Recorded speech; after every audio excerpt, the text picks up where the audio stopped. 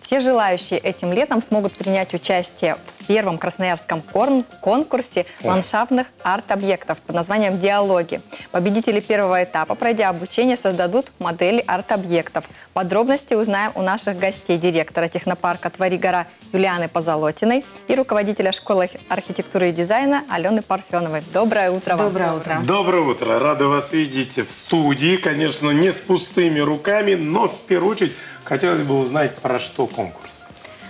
Конкурс, собственно говоря, про то, как можно менять мир вокруг себя. Конкурс, тема диалогии, она, мне кажется, говорит так чуть-чуть сама за себя, я попробую расшифровать. Наша жизнь, она состоит из разных диалогов. У нас есть диалоги с родителями и с детьми, диалоги с друзьями и с миром, с природой и с попутчиками в транспорте. И либо мы делаем это сознательно, и мы понимаем, к чему они ведут, зачем мы их заводим, и что любой диалог, даже когда мы говорим соседям «доброе утро», он наполнен некоторым там смыслами, настроениями, ощущениями. Либо, как-то это так само по себе происходит, течет, а мы течем вместе с этим, и нас куда-то вынесет. И, собственно говоря, конкурс и школа в рамках этого конкурса – это, такой шаг навстречу сознательным и осознанным диалогам. То есть как сделать так, чтобы хотелось разговаривать не про погоду, природу, а еще про какие-то важные, значимые для себя вещи, и было понятно, каким образом это делать. И мы будем провоцировать молодых ребят на создание таких прецедентов. А в чем условия конкурса заключаются? Сами условия, они будут достаточно очень, с одной стороны, простые, с другой стороны, сложные. Да? То есть это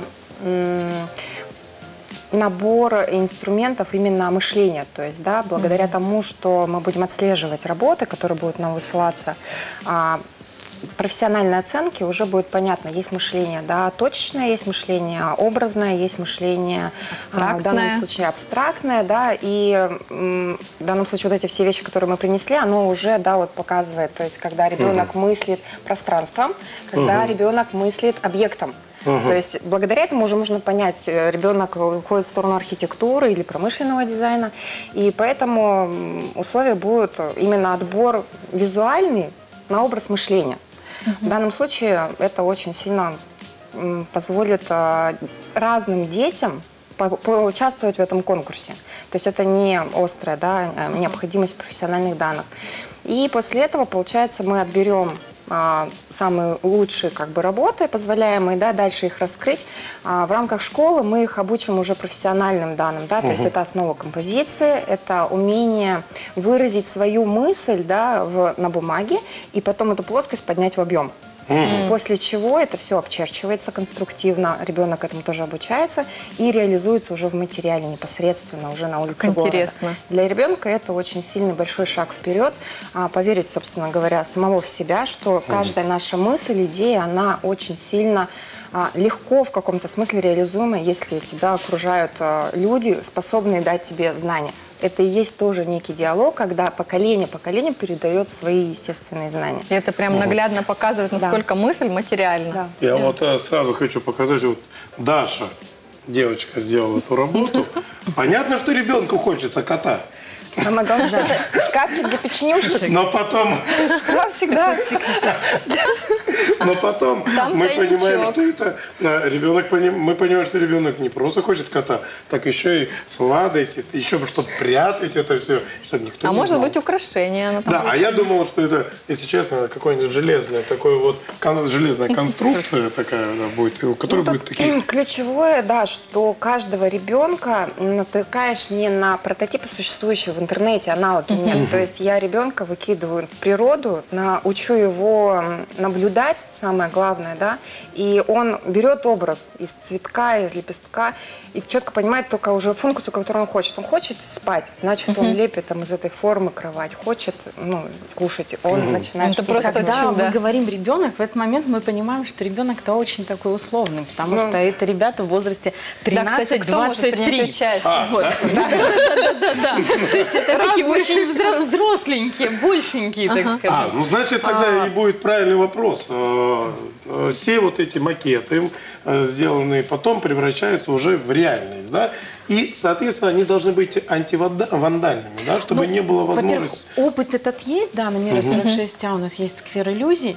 И, как показала практика, что если получается с ребятами сделать какие-то интересные, понятные людям вещи, то люди потом приходят, приводят друзей, фотографируются, и это место становится знаковым, ну и как-то вандальничать не хочется. Поэтому в людей мы поверили благодаря этому опыту. А здесь, получается, есть 3 этапа. То есть сейчас мы зовем этих ребят, и сегодня в 5 часов вечера на Вавилова 21 можно вообще прийти и все узнать, понять, расспросить, более подробно узнать про программу и, собственно говоря, оставить заявку. И постоять на той земле, да? Да, где могут быть шедевры, да, потом исполнены твои же. А потом будет, собственно говоря, сбор работ, потому что всего 2 конкурсных задания. Они очень простые.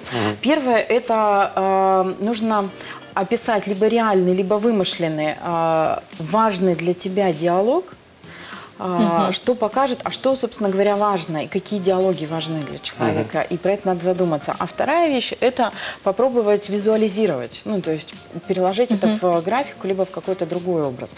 И, собственно говоря, вот эти 2 задания являются входными. Вторым этапом уже идет школа, в рамках которой будет образовательная программа. Это абсолютно бесплатно, это открытое пространство. И потом, после школы, лучшие работы выходят уже на проектирование, на макетирование и на производство. Потому что понятно, что есть вещи очень волшебные, интересные, но они, например, ну, не могут быть реализованы в наших погодных условиях, потому что. Вот. А есть вещи, которые там, наоборот, им необходимо что-то... что возможно сделать в пространстве, ну, в помещении, но невозможно сделать на улице. Поэтому работы будут отбираться, исходя из там, фантазии, эффектности, говорящести, понятности, ну и в том числе реализуемости. А вот вы сказали 13-23. А что, дальше нельзя? Я думаю, что если кто-то придет в 24, в 25 и даже в 70, я думаю, что мы сможем найти с ним общий язык, и он тоже останется с нами. Вот, а кто будет в жюри? Вы будете в жюри? Эксперты. Эксперты, которые в данном случае разных отраслей. Тут очень важно, чтобы был разный взгляд на это искусство. Это самая лучшая оценка. Спасибо огромное за такую интересную информацию. И всех мы приглашаем на Вавилова 21 сегодня в 5 часов. Да, сегодня в 5 часов у нас собрание. А в принципе можно всю информацию найти о нас и ВКонтакте в нашей группе, и на сайте tворигора.ру, и по телефону. Если возможно, то мы бы сейчас прям продиктовали номер. Ну, я думаю, кому интересно, зайдут на сайт и узнают все подробности. Спасибо огромное. Напомню, кто был сегодня у нас в гостях. Юлиана Позолотина, директор технопарка «Твори гора», и Алена Парфенова, руководитель школы архитектуры и дизайна. Спасибо вам огромное. Спасибо большое.